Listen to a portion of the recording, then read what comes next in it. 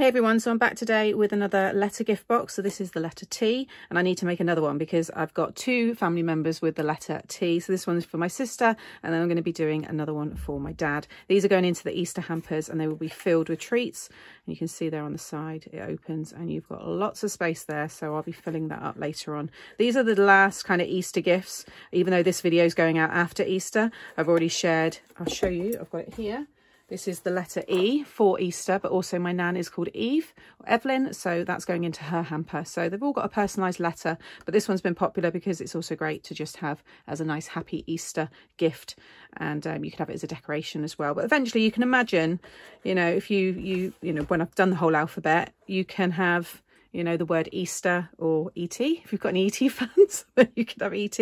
Someone's initials might be ET or TE. So, you know, I'm getting there. Bear with me, but they will all be on the channel very soon. And if you check out the playlist here, that'll be the alphabet letterbox playlist, and you'll see everything going into there. But it's a really easy style to do, so let's get started. Okay, so this one's not going to be as I guess decorated. It's for my dad. My dad's a massive supporter, loves everything I do, but he's not really going to appreciate a cute bunny and glitter and things like that. So I'm just going to keep his with some nice pattern papers and this green card here. So first of all, we'll make the template. So I've already got my one here. So you want to cut yourself 2 pieces of 5 by 6. All of my letters are 6 inches tall, and they're all 2 inches wide, but the widths will vary, and it's the widths that will really balance the letter and I guess make them all match, because sometimes if you kept it all 6 by 6, some of the letters just wouldn't work that great. They wouldn't balance correctly. So you'll see, for example, here, having that 5-inch width and the 6-inch gives it a better balance. Okay, but of course you can change this once you see how I make them. They're very easy to do. So a piece of 5 by 6, and then we don't need the scoreboard for this. So first of all, you want to come down the long side, so the 6-inch side here, and it's 1 5/8. I think I've done this one.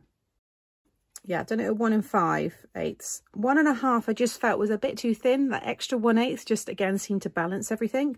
So 1 5/8 along that side, and then again 1 5 down this side here. And then you just want to join that up like so. This is the template, so it doesn't matter about the pencil marks and so on. Then along this side here, you're going to come in at 1 1/2 on each side. Let me just check. Yeah, so just pull that down a little bit. So I'm just marking 1 1/2 there, and then you can just stay there and then come in and do 3 1/2, but I actually like to physically do 1 1/2 from each side, because sometimes the width of this might be slightly under or slightly over the measurement you think. So if you just do 1 1/2 and then go to 3 1/2, this side might not quite be 1 1/2. It might be slightly less, might be slightly more.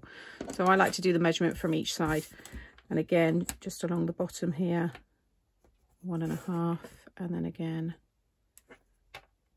1 1/2, and then just join up those lines like so.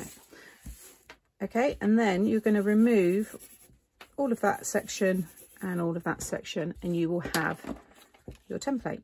So I've already done that, cut those pieces away, and now I keep this with all my other letters, and then I just need to draw around that each time I want to make that letter. So I've got my 2 pieces here, although I only need 1, because I think that one was that a correct one, or did this one go wrong? Because I did cut quite a lot. No, that one looks like perfect. Yep, so we'll keep that one. That can go back in my scrap. So and I'll use this one. So now with my template, I sit it over my piece of 5 by 6 card. Make sure you got your corners right up, and it should be flush with the bottom here, and then all you've got to do is draw around there. It's nice to make your template with a thick cardstock. This is a 300 GSM, because then it's got a little bit of a thickness to it, so your pencil can, you know, easily draw around it. Now when you cut this out, you want to cut the pencil away, because you've obviously made it slightly bigger by drawing around it. So I'm just coming in to the, or in this case to the left hand side there of the pencil, and just come all the way up to that join like so. And then again, you can see better here. I'm just coming in, so I'm removing that pencil line until you get a nice cut, and just repeat that on this side. Okay, so you should now have 2 letters So just like the other letters that I've shared, I like to write on these. You cover all of this with pattern paper, but it just makes it easy for me to show exactly what piece is for what in the tutorial. So if I take my letter here, this piece here is going to be for this top piece, all down the left side and the base. Now all of them are 3 inches wide, just across, just like all the other letters. So 3, and this piece is 3 by 8 and 3/8. Along that long side, you're going to score at 1.5 and 5 and 7/8. And then along the 3 inch, you're going to score at 1/2 and 2.5. And then if you just, so you've got your 1/2 inch tab at the bottom, just pop top and then bottom, and then just, I put left side and base on that one. And then this piece, again, it's that 3 inch wide, so you're scoring at 1/2 and 2.5. And then this one is 8 inches, so just a little bit shorter than the other one. And you're going to score at 1/2 inch, 2 1/8, and 3 5/8. And then with the 1/2 inch tab at the top, you want to put top and then bottom. And then here I put right side. So it's just everything coming up here and here and here. Yeah. And then the last piece, again, 3, so score at 1/2 and 2.5. And this one is by 7 1/8. And this one you're going to score at 1/2 inch and then 2 1/8. And then with that 1/2 inch tab at the top, I've just lightly marked keep, keep and keep on those kind of 3 side pieces, because that's the opening. And I've put their side opening, and then I've just put top. So it's going to be along this bit and here. Again, if I bring this in just so you can see, that's the side opening there. Okay, so that's all the scoring. So you want to get those all now folded and burnished. So first of all, I've got the piece that's the left side and base, and just along one of the long sides, over each of the folds here, or the score lines, just cut a little triangle so it just takes out a wedge, and then pop a wedge on the end of that one there. All of these 1/2 inch pieces within the score lines, you now want to turn into little tabs. So again, just popping a little triangle over there. And then with this corner here, I'm going to cut on an angle there, remove that square completely, and then just cut another little wedge off there. So if you find it easier to cut up the score line first and then just cut a wedge away there, so again, just cut up, that's going to remove it completely, which is what we want to do, and then just cut a little wedge. You basically just want every piece along all the sides here to, you know, be its own little tab. So again, if you want to just cut up the score line like so and just release it there, and then cut across, and then again with that one there, and then come down this side. I'm going to go back to doing a little triangle because it's just a little bit quicker, and then that one there. So now if I lay that one down, you see that shape we've got. Then the one that's the right side, I've got the top and the bottom. Leave the one with the side opening till last, because you'll do that one just a little bit differently. So again, along the long side, just going to cut a little wedge off there, and then over that one, and then this one here we want to turn into a wedge, so just remove all of the corners there. Once you've made, you know, a few of these, it becomes very easy to do, like so, and then just on the end there. Okay, and then with this one here, so you want to just cut straight first of all along this side where we've got, you know, the opening, and just remove the squares in the corner.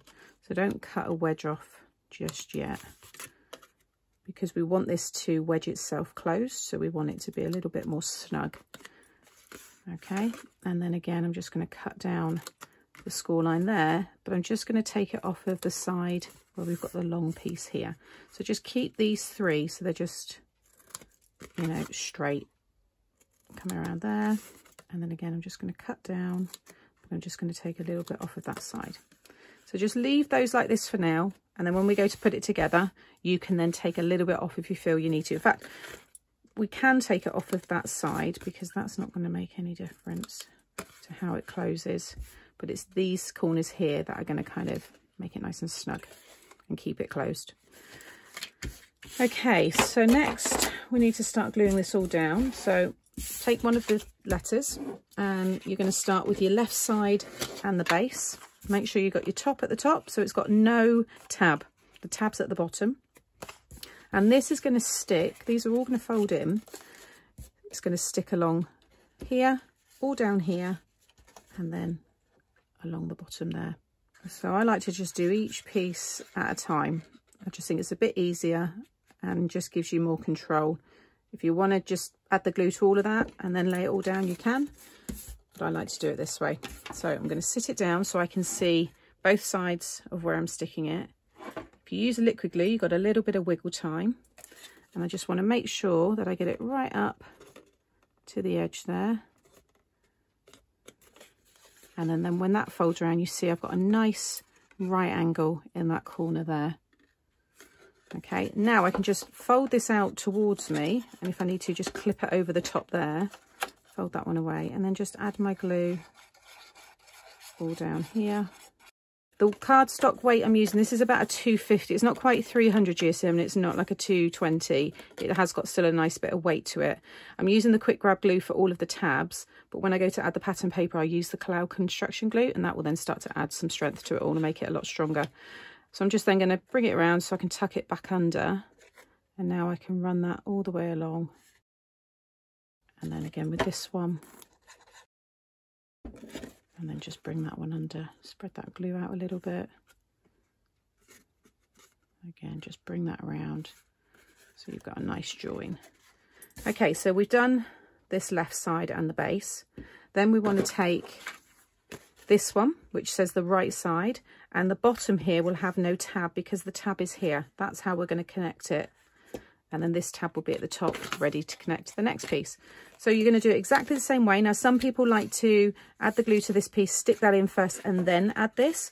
I actually like to just keep extending it and then wrap it around like I just did the first piece. So I'm going to add my glue along there, and then stick this one down. Then we're going to add the glue all the way down that long tab. So it's kind of sticking out just like it did when I done this side, and then I can just tuck it under, and I can see there, just bring that one out exactly where that needs to go. And by doing it, like I said, bit by bit, I just feel I have a little bit more control. There we go. And then I can bring this one round, and again, just kind of clip it outside so I can see it, and add the glue. And then just bring that one back under and work on that side. Okay, so flip it over this way, because that's where we started. There's the left side and the base, and then we've got the right side. So then you should have this piece which has the top and the side opening, and you can see already now where that one's going to go into there, and then we're going to finish around that side. So again, I like to add it onto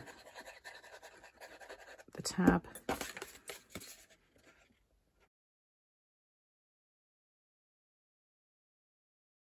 And then again, all along that side, and just bring that under, and you can get in there really easily to make sure it's all secure. So now here you should have had the word keep if you've wrote and done the same as me. So you just, it's a reminder not to stick it down really.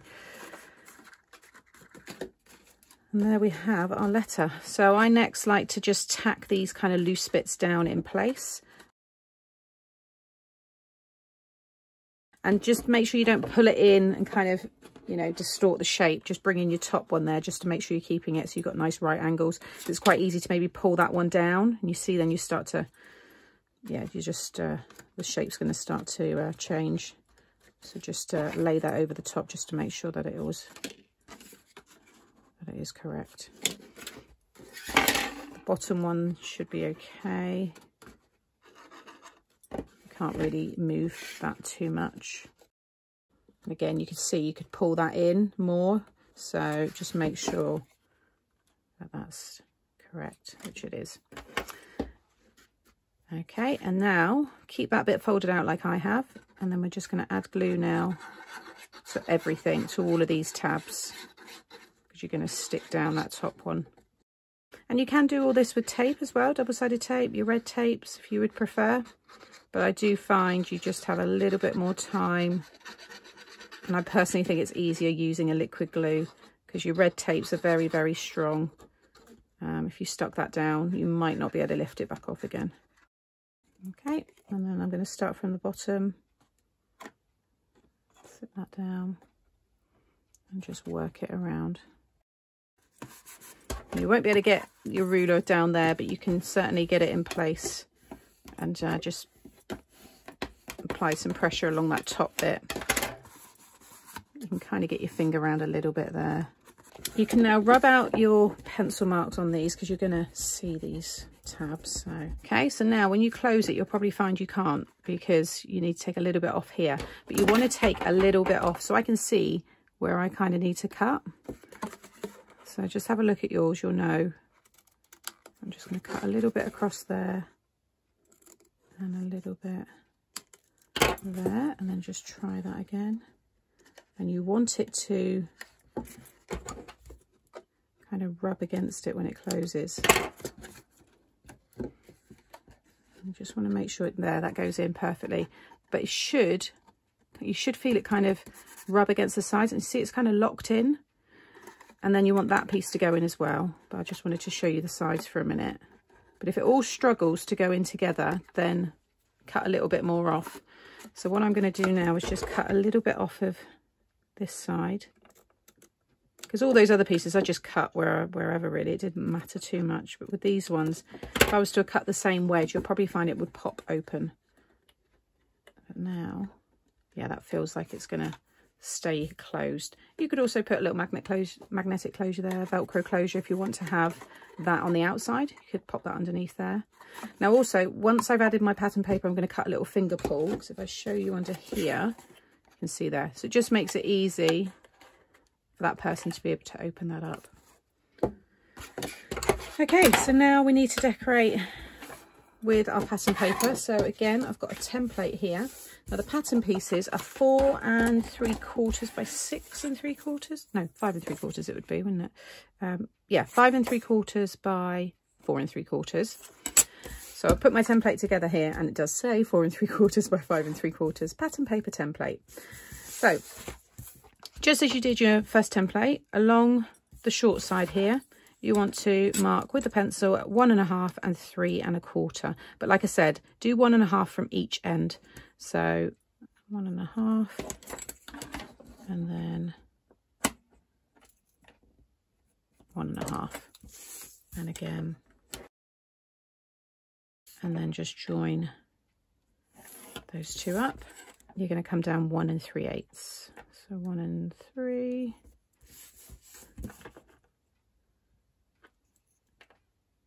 1 3, and join that up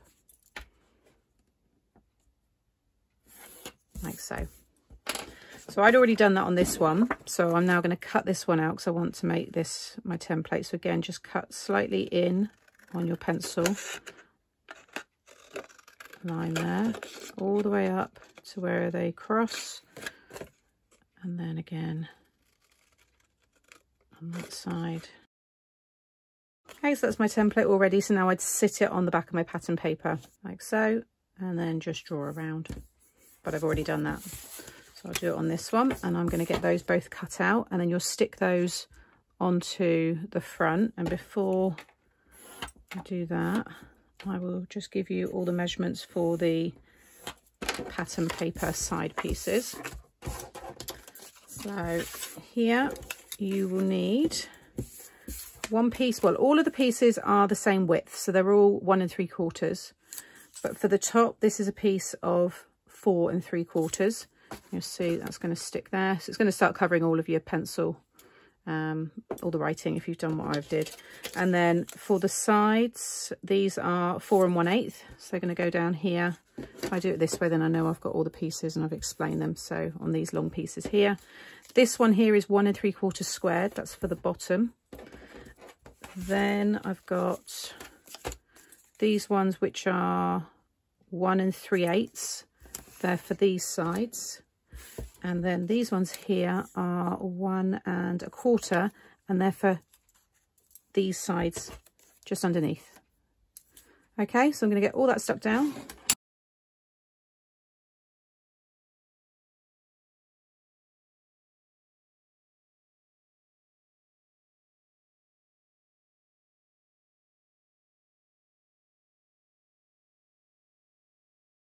Okay, so that's all that stuck down, and then I'm just going to punch my little finger pull here. Now, if you've got a punch and maybe it won't fit within this area, then I would suggest just maybe putting the pattern paper on that section and then put it all together and then do it.